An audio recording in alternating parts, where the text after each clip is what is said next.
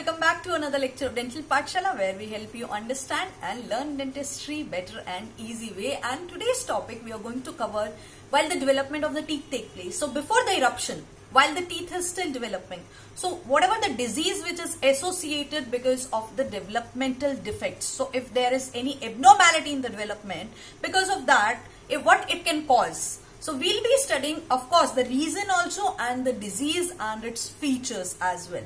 So today's video we are going to cover the developmental defects or anomalies which are associated with the teeth. So without further ado, let's get started.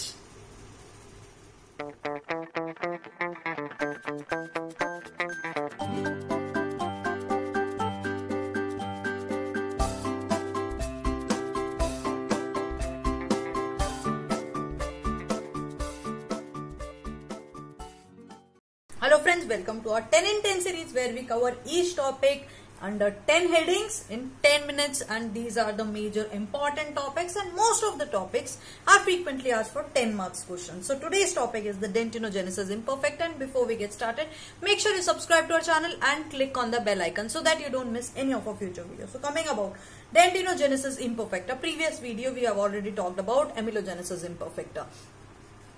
And in the hypomaturation, amelogenesis imperfecta stage, early hypomaturation stage, we talked about that there is a snow cap appearance, and I forgot to show you the picture. So this is how a tooth which is visible or appeared like a snow capped tooth appearance. So talking about dentinogenesis imperfecta, now in dentinogenesis imperfecta, dentin is going to be imperfect, right? So there is going to be an abnormal formation of the dentin. So this is an inherent disorder of dentin formation which is characterized by, see, there is excessive formation of the defective dentin. So unlike the enamelogenesis imperfecta, there was no enamel, right, or little or no enamel. But in dentinogenesis imperfecta, there is increased defective dentin, or we can say the dentin is impaired dentin, increased impaired dentin. So what happens when there is an increase in the dentin? Now if there is an increase in the dentin, it obliterates the pulp. What do you mean by the word obliteration of the pulp? First of all, obliteration means defective, or we can say wiped out or diminishes. So what happens when there is an increase in the formation of dentin? So it is going to put pressure on the pulp. So there is going to be diminished, we can say, or obliterated pulp chamber. So there will be little or no pulp chamber, which is a characteristic feature of dentinogenesis imperfecta. Now you have to understand two things in dentinogenesis imperfecta. One is that we will be talking about dentinogenesis imperfecta, and type 3 dentinogenesis imperfecta. When we are talking about types, type 3 dentinogenesis imperfecta is actually all the features are opposite in the type 3 dentinogenesis imperfecta. So type 3 is whole around a different story because it is against the dentinogenesis imperfecta. So DI, wherever is DI written, this is the dentinogenesis imperfecta. Now talking about dentinogenesis imperfecta. So till now we have covered the point 1, which is the inherent disorder of dentin formation. So there is going to be the excessive dentin, defective dentin formation, which will result in the obliteration of the pulp chamber and the root canals, right? Now there are three types of dentinogenesis imperfecta. The first one is dentinogenesis imperfecta associated with the osteogenesis imperfecta. Now what is osteogenesis imperfecta? Osteogenesis imperfecta, another name is the brittle bone disease. What happens? The bone breaks in case of osteogenesis imperfecta. So it is basically the bone of the person becomes fragile and they are very prone to break easily. You can see, search on the internet, and also we will cover osteogenesis imperfecta. There are a lot of people with osteogenesis imperfecta. So this is the brittle bone disease. So what happens in osteogenesis imperfecta? This is the eye. So what happens? The sclera, which is the white part of the eye, right? The white part of the eye, it starts becoming blue. So I have this blue color. So it starts becoming blue.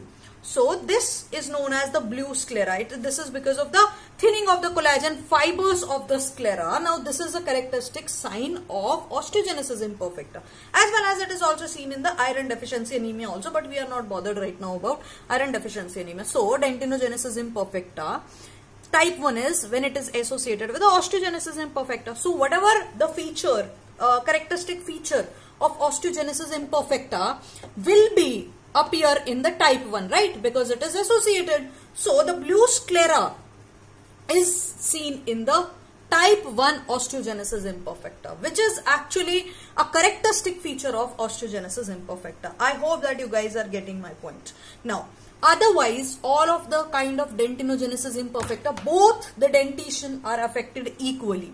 But in case of type 1, the primary teeth are most commonly affected. Second thing is that, see, as the name suggests, as the type 2 is the dentinogenesis imperfecta without osteogenesis imperfecta. That means this is the plain dentinogenesis imperfecta we are talking. So the typical feature of dentinogenesis imperfecta will be seen. So this kind of dentinogenesis imperfecta, which is not associated with the osteogenesis imperfecta, or I can say the plain, there is no term written plain dentinogenesis imperfecta. I'm just trying to explain you that this is only the dentinogenesis imperfecta, nothing is associated. So this is known as the hereditary opalescent dentine. So in this case, the dentine is, or the tooth is opalescent, which is again our point number 5, which is the opalescent appearance of the teeth. Now, and since the name suggests hereditary, because this is hereditary, and the dentine is opalescent, so that is why hereditary opalescent dentine. This type 2, which is only the dentinogenesis imperfecta, is actually the most common type, and the tooth appears like opalescent teeth. Now, so the feature is when the tooth erupts, there will be opalescent amber-like appearance. Amber color is actually a differentiation. It is a combination of yellow and orange color. So somewhere dark yellowish color or goldenish color tooth appears at the time of eruption. But later on, later stages, it becomes grey or yellow brownish. So it becomes darker with a bluish reflection. Right, now talking about type 3 dentinogenesis imperfecta, which we call the Brady Vine type. Now this is the Brady Vine type. Again, both of type 2 and type 3 both are autosomal dominant traits. So this kind of this actually Brady Vine type is an isolated racial. We can see it is seen in only in the state of Maryland. So this is this have some isolated racial predilection. So what happens in Brady Vine? Now I've told you this is different from other types. How? Because otherwise, defective dentin was increased, right? And otherwise, there was less or no pulp chambers. I must say no pulp chambers, because obliteration is diminishing. That means it is not present at all. So no pulp chamber. This is the normal dentinogenesis imperfecta. But what happens in Brady Vine type? There is little or no dentin, and there is increased pulp, which is the opposite. And this is the reason I've told you everything of Brady Vine type is actually opposite. So the type 3 dentinogenesis imperfecta has actually opposite features like no or little dentin and large pulp. Now, what happens when there is little or no dentin and the pulp chamber are large? Then it gives an appearance of shell. If we see radiographically, it gives an appearance of shell. So that is why the radiographic appearance of type 3 dentinogenesis imperfecta. See, whenever there is a question, shell teeth is asked, you have to write that it is type 3 dentinogenesis imperfecta.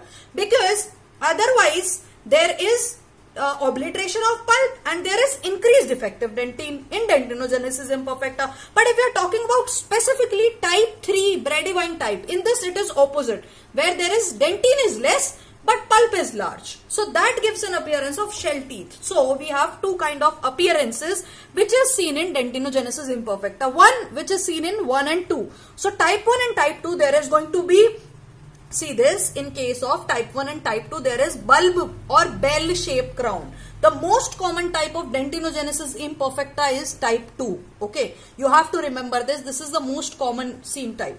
So the bulb or bell-shaped crown is seen in 1 and 2, in which there is obliteration of the pulp chamber, there is increased dentin, and because of that there is a cervical constriction. Now how the tooth looks like in this? The tooth looks like this. I mean not exactly, but like this. So this is we call the bulb. So see, can you see the cervical constriction? So the cervical constriction, there is a narrow cervical constriction. At the cervix, the teeth is narrower. So there is a constriction. So that is why we call the bulb or bell-shaped crown, or you can say the tulip shape.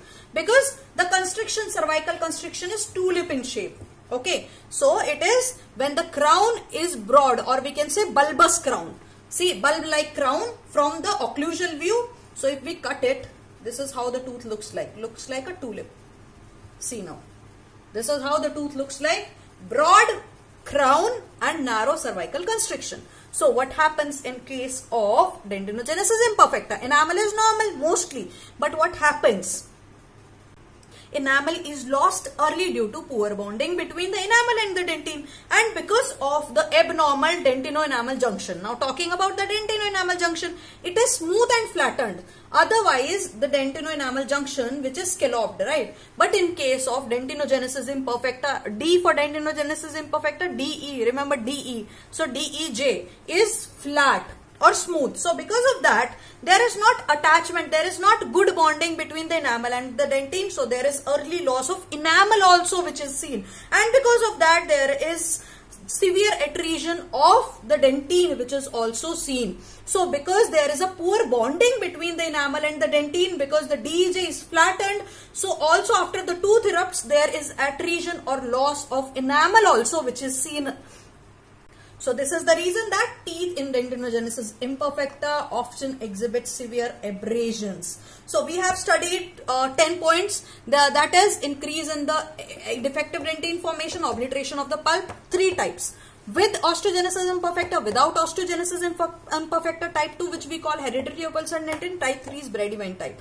Brady Vine type, we see the shell teeth. Type 1 and type 2, we see the bulb or bell-shaped crown and the tulip shape appearance. And DEJ is smooth and flattened instead of scalloped in case of dentinogenesis imperfecta. So I hope that you guys are clear with the dentinogenesis imperfecta. So if you enjoyed the video, then give it a thumbs up. Also, you can comment in the comment section below, and there is a link in the description below to support me on Paytm as well as on PayPal to make free videos for you guys and to make free notes available to you. So guys, till then, keep reading, keep studying, take care. I will see you soon guys in the next video.